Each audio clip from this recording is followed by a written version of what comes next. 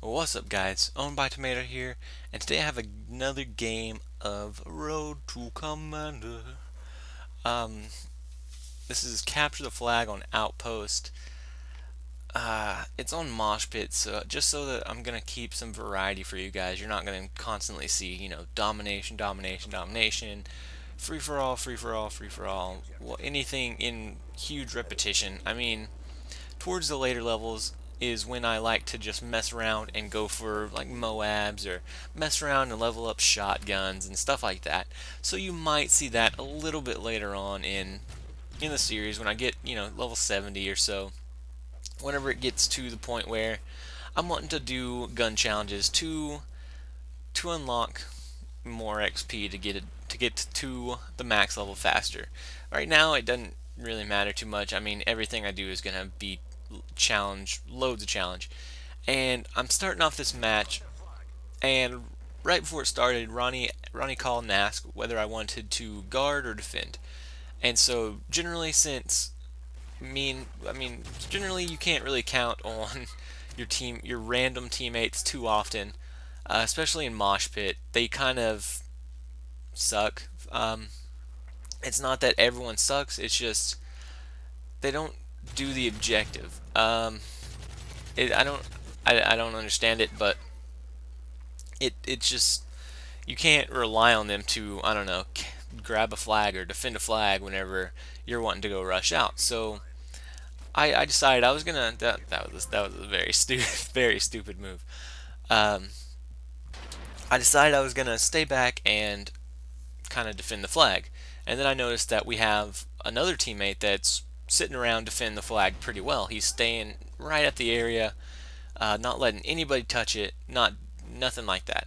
So I decided, you know what, I'm just going to push forward. I don't want this game to be like a 0-0 score for you guys. I don't want it to be just completely boring.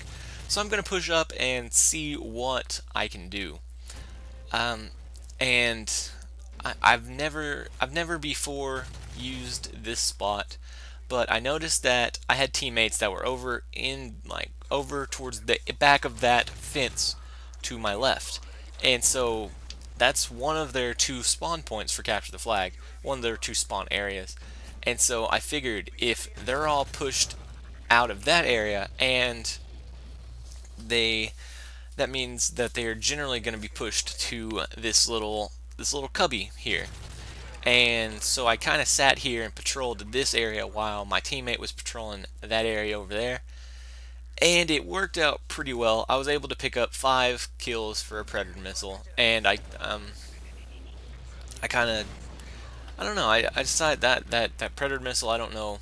Do you ever get a predator missile where, whenever you call it in and you're trying to control it, and it goes like just completely goofy, like the wind there was like this huge tornado related gust of wind that just throws it all over the frickin' place?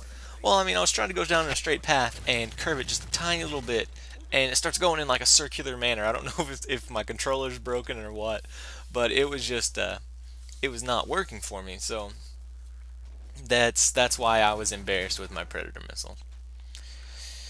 Yeah. I did manage to pick up the attack helicopter. I am not going to call it in this round because we already have 2 flag captures now, thanks to me finishing it off. Thanks for my teammate grabbing it, bringing it all the way there. He got grenaded from a martyrdom. That's what it was from. He killed the guy that was over there, got grenaded from a martyrdom, and then I picked it up and just ran it all the way home. That brings me to a point. I think death streaks are just retarded. I mean, I can't tell you how many times I've been killed by Dead Man's Hand, Final Stand, martyrdom, just stupid stuff. I guess I can see if you give them juiced for 5 seconds. I don't know too much about hollow point. I've never, you can't really tell if you've been killed by that, but I've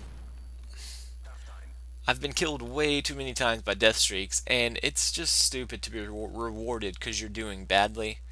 I mean, yes, I understand that you have to cater to everybody's needs, but how I feel is if you're doing badly, just I mean, everyone starts out badly. You don't start out this game or first-person shooters in general and just be a god.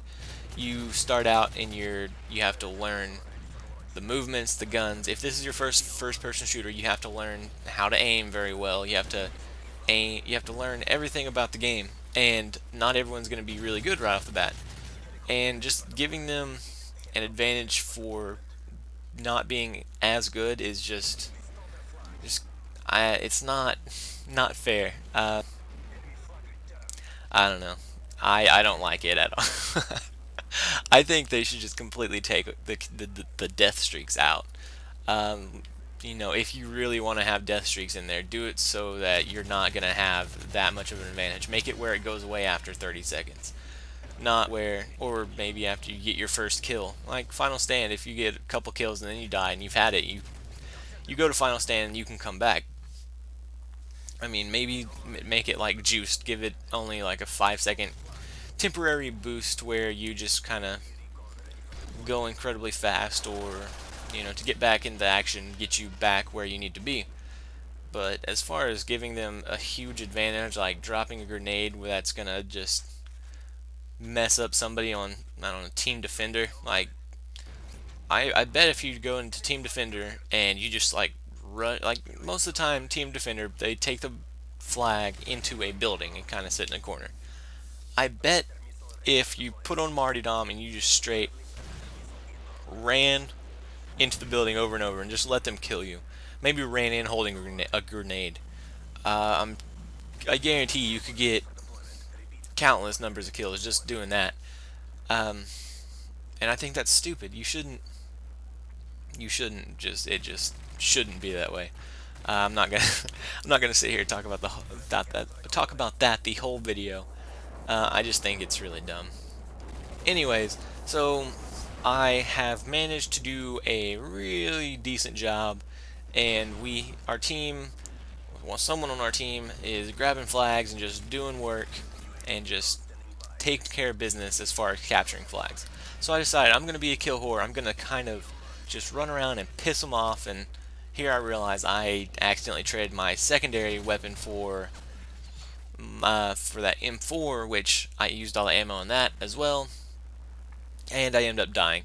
But that is the end of the game. I went from being a defense to realizing that either the other team wasn't coming or we had enough defense on our flag, to being just a straight kill whore, camping out their spawn and just getting helicopter, predators, UAVs, just kind of being supportive with my kill streaks and just helping my team get that flag and get it home.